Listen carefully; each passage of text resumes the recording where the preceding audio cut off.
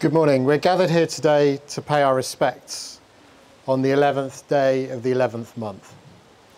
For many people, this is a very difficult time, and as ever, conflict still exists across the world.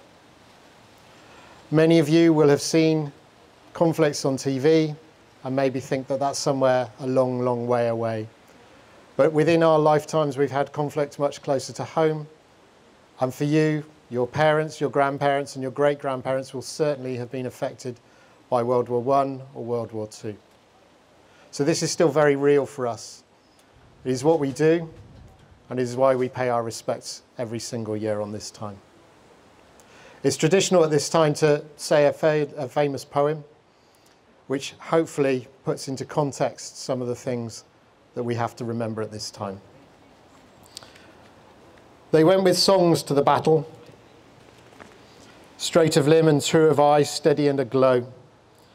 They were staunch to the end against odds uncounted, and they fell with their faces to the foe.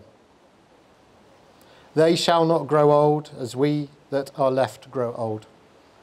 Age shall not weary them, nor the years condemn. At the going down of the sun and in the morning, we will remember them.